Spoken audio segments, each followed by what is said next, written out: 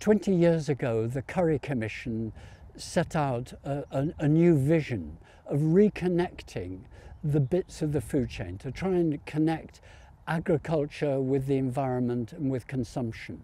And it said the way to do that is to let the retailers become those mediators. 20 years on, we're very skeptical about that. The retailers are very powerful. They're too powerful. And farming is squeezed, actually. Even if you're a big farmer, you're squeezed. You're dependent with very few outlets on where you can send your produce.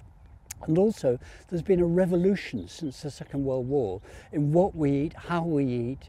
The nature of diet has changed. And there's a lot of interest in this new phrase, ultra-processed foods. I know the people who created that phrase. And in fact, they were drawing very explicitly upon very old lines of research in public health nutrition, actually.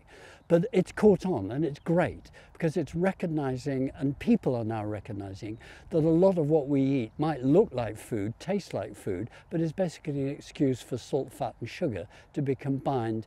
And that's giving us a really bad level of inequality in health. So the interest in ultra-processed foods is, I think, a really phenomenal opportunity for farming to start connecting with modern consumers. They're anxious about this. And the studies show that the Brazilian team that coined the phrase ultra-processed food did a big study in which Britain was found to have the highest percentage of ultra-processed food in its consumption. And it's going up and up. And the state, government, public health, in theory are interested in it, but aren't doing anything about it. So it's getting worse. And at what point will we decide to do something about it? I see that as a problem not of the state, but I see that as a problem of us, the people. What we've got is this pressure building up, but we haven't got leverage in where the decisions can be made, to be frank.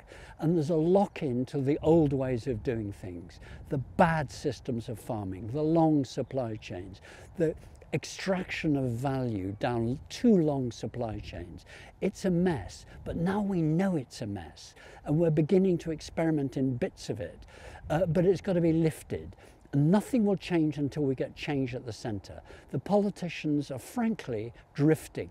They're not helping us, but that is normal. I don't blame the politicians. They'll only do things if we push them. We need to have the politicians to do things to capture and accelerate what is being discussed at Groundswell, to put public health, consumption, land use, shorter chains, better quality of everything along the line into legislation, into policy frameworks, because we can't just have islands of good practice. It's got to be everyone doing it. I'm hopeful about people.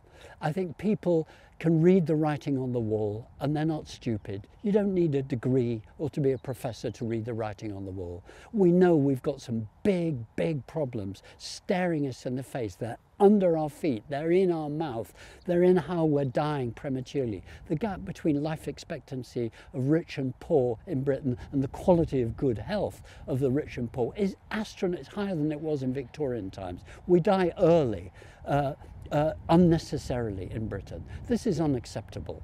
I'm hopeful, however, that we now know that, and that it's people which will change that, and political pressure has got to deliver it.